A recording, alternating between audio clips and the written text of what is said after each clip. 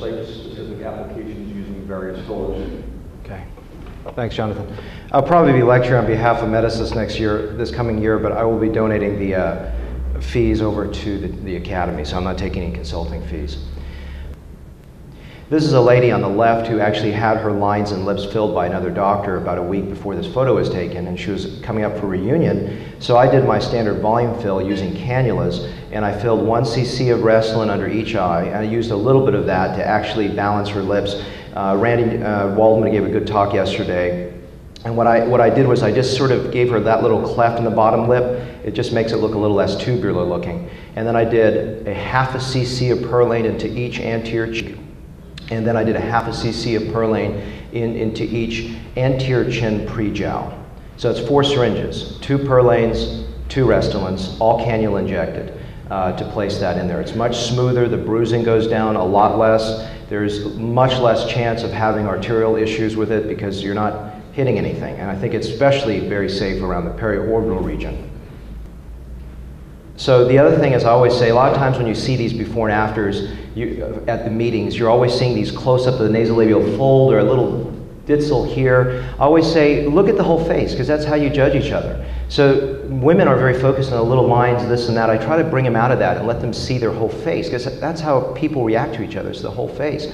So I say, get yourself away from that close-up mirror, and that's what I do with volume now. I'm really looking at volume restoration, not focusing on the little lines, but really creating, this is all fat grafting, by the way. So these are just to show you how I basically preview my fat with my fillers. Because people say, well, you know, you get them in your practice, you do a great nasolabial fold, they're going to have their facelift done. Well, how does a nasolabial fold relate to a facelift? I think the volume fills give them an incredibly good preview of what fat can do. And to me, that's a very nice extrapolation. So let's go back to fillers here. These are a couple more examples using the 1 cc of Restylane under each eye. And actually for her, she's got a heavier jawline or heavier jowl, so almost everything went into the pre-jowl, very little went into the anterior chin. If you do a very skeletal person, I put more Perlane into the anterior face of the chin to cover that bone. Another lady where perhaps when you look at her on the left, you're tempted to look at her labial mandibular folds, you're tempted to look at her nasolabial folds and look at that as the problem of correction, but once again, I didn't touch that. I filled her under eyes, I filled her cheeks, and I filled her chin. Same recipe I gave you earlier, and you're welcome to come and ask me afterwards. This is Restylane using cannulas. I don't think you need cannulas in the hands, but I did a cannula to fill. Let's talk a little about RADIESSE. I don't use as much RADIESSE. I'll tell you about how I use these products toward the end. I think it's a great product though.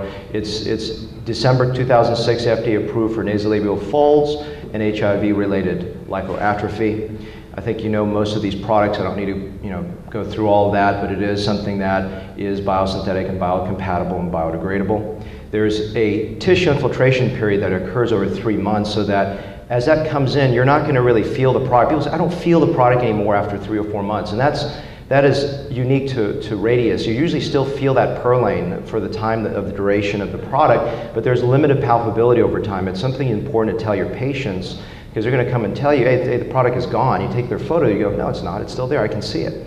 It does last quite a long time. Maybe 5 years. I was talking to Steve, I think president or some other company was saying that's not quite right, it's not this long. I think it lasts a long time, I think it lasts a long time in the body.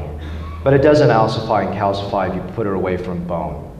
It's basically made of a gel carrier, and as I said, at 3 months, you could lose a little bit of the effect at that point, because as the tissue ingrowth is occurring, you may not get a one-to-one exchange of loss of gel carrier and infiltration of tissue, and at that point you may need a little touch-up.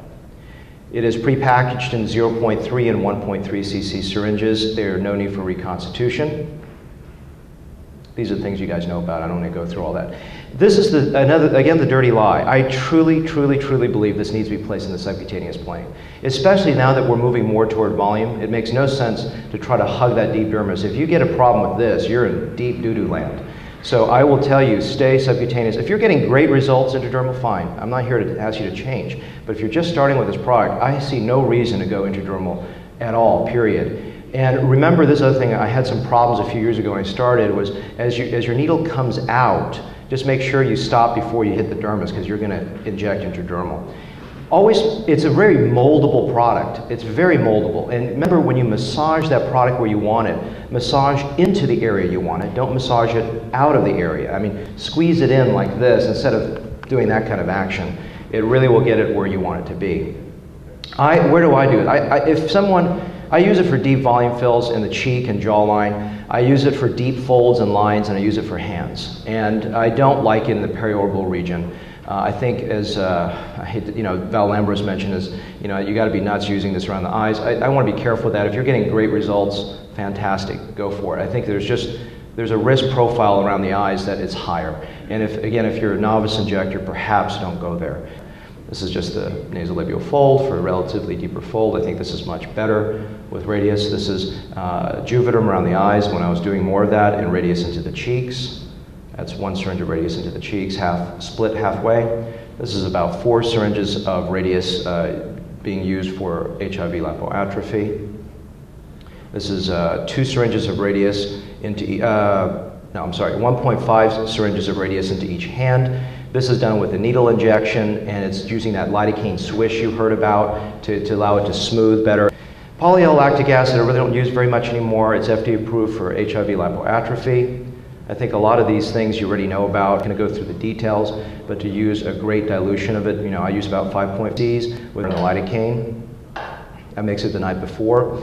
And then the key, inject it subcutaneous. That's the key here. And you got to wait. And this is the thing, part of the reason I don't really use it much anymore now is that patients need a lot of this.